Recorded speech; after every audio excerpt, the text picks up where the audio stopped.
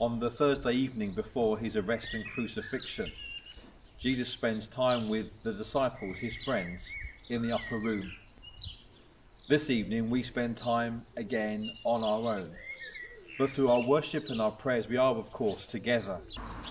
Maundy Thursday is an evening packed with drama. The washing of the disciples' feet, the confrontation with Judas and Peter, the institution of the Lord's Supper, and the giving of the new commandment to love one another. Normally worship on Maundy Thursday focuses on the Lord's Supper with its rich anticipation of the hope-filled coming of the kingdom. And some traditions practice the washing of feet as part of the celebration of Maundy Thursday. But we're going to focus on the Garden of Gethsemane, the place of earnest prayer and aloneness, a place of worship, a place of wonder, as we journey with Jesus towards the cross.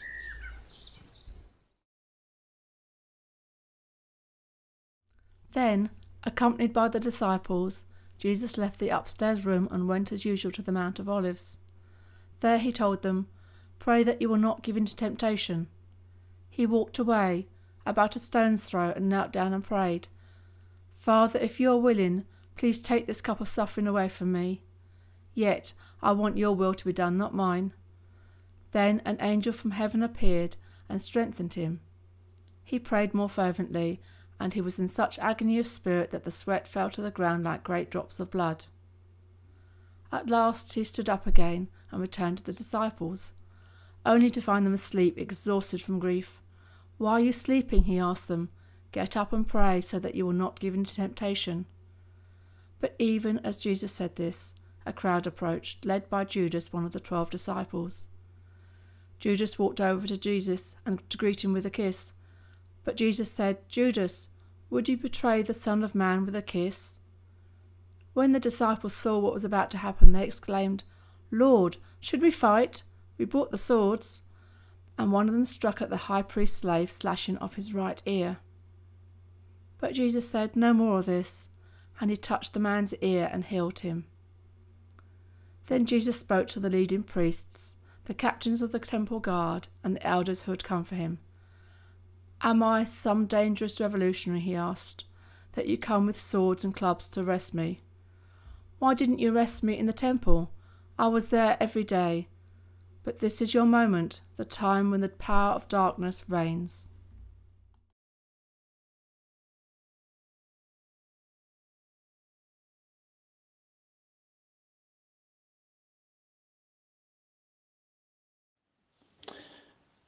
Gethsemane, that beautiful garden, those scented flowers softly resting their heads in the balm of the evening, their tender fragrance gently rising, mingling with the incense of a bright moon. That band of brothers, those hungry ears, so wanting enlightenment, one more golden enrichment, their sluggish humanity quietly luring them, infusing their better thoughts with the brief sweetness of sleep. That unadorned God-man, those pungent blood tears warmly wending their way down the cheeks of the Maker, their bitter perfume slowly falling, mixing with the dirt of the night-moist earth. That kneeling true victor, those exhaled pleas in the moment of anguish heard by the Father, their spasming challenge acknowledged, entwined with the salve of submission. That obedient master, those remarkable answers absorbed by his flesh surrendered to truth, their unbridled reality born blended passion and power on the way to the tree.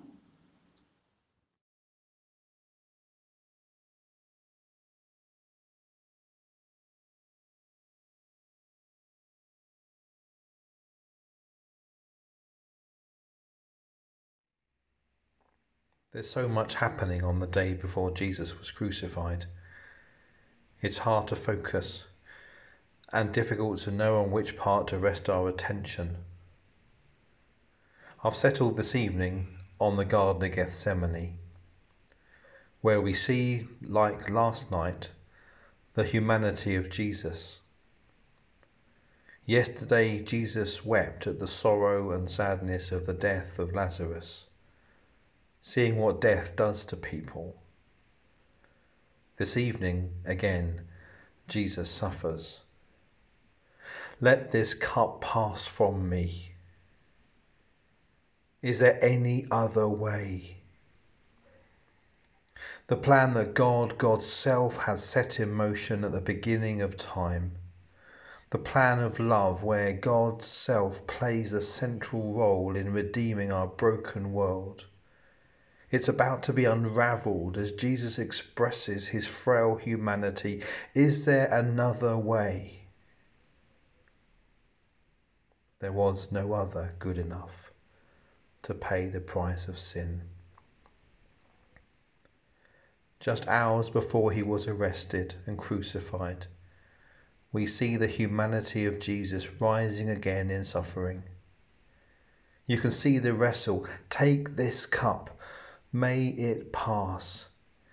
And yet each time he prays, let this cup pass, his faith in the eternal rescue plan rises once more.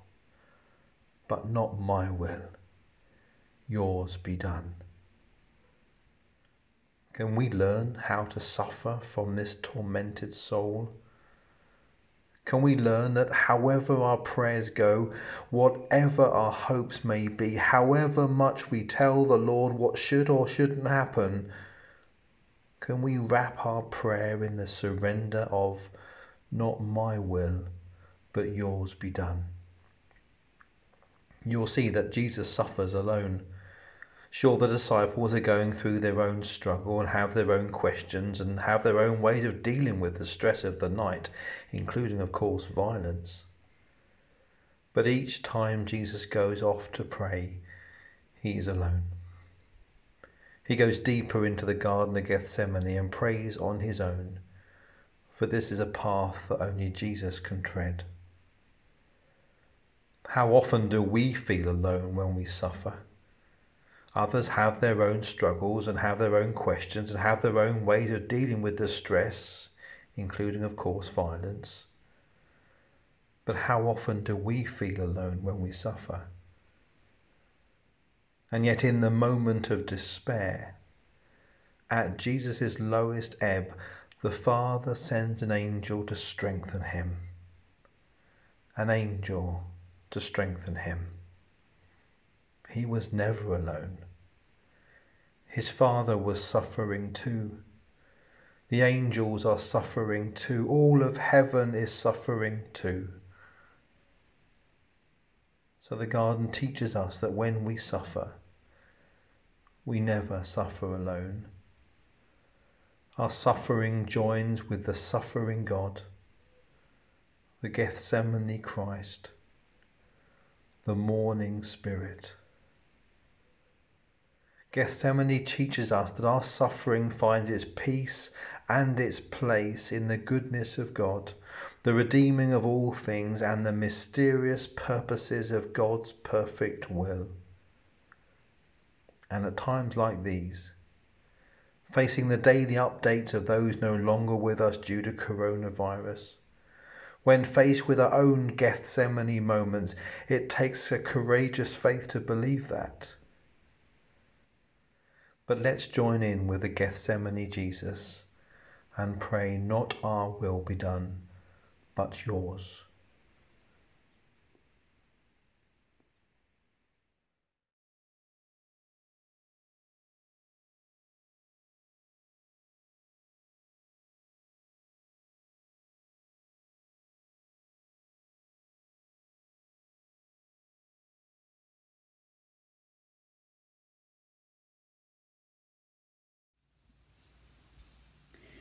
As we pray, when I say, Gracious Saviour, be present in their need, we all respond by praying, and lead them safely through. Gracious Saviour, be present in their need, and lead them safely through. Lord Jesus Christ, who endured such anguish in Gethsemane, hear our prayer for those who, as was so with you, wrestle with what the future might bring. uncertain of their ability to meet it, nervous, troubled, afraid. Gracious Saviour, be present in their need and lead them safely through. Lord Jesus Christ, falsely arrested, accused, imprisoned and condemned, we pray for those who, as was so with you, are denied their rights, wrongfully charged, cruelly treated, or unfairly judged. Gracious Saviour, be present in their needs and lead them safely through. Lord Jesus Christ, flogged, humiliated, nailed to a cross, we pray for those who, as was so with you, are tortured, abused, victimised, despised. Gracious Saviour, be present in their need and lead them safely through. Lord Jesus Christ, bearing our sins in awful isolation, we pray for those who, as was so with you, feel hopeless, abandoned, crushed, alone. Gracious Saviour, be present in their need and lead them safely through. Lord Jesus Christ, laid in the coldness of a tomb, we pray for those who, as was so with you, face death, or who have passed from this life, their earthly journey near its close, or at an end. Gracious Saviour, be present in their need and lead them safely through. Lord Jesus Christ, our Lord, we pray for ourselves and all people, asking that as was so with you, we may enter into the joy of your kingdom, the beauty of your presence, celebrating your new creation and rejoicing in your love forevermore. Gracious Saviour, be present in our need and lead us safely through. Amen.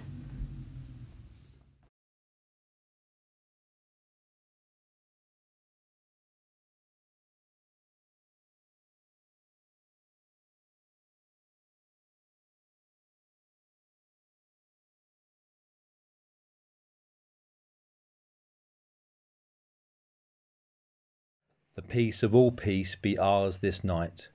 In the name of the Father, and of the Son, and of the Holy Spirit. Amen.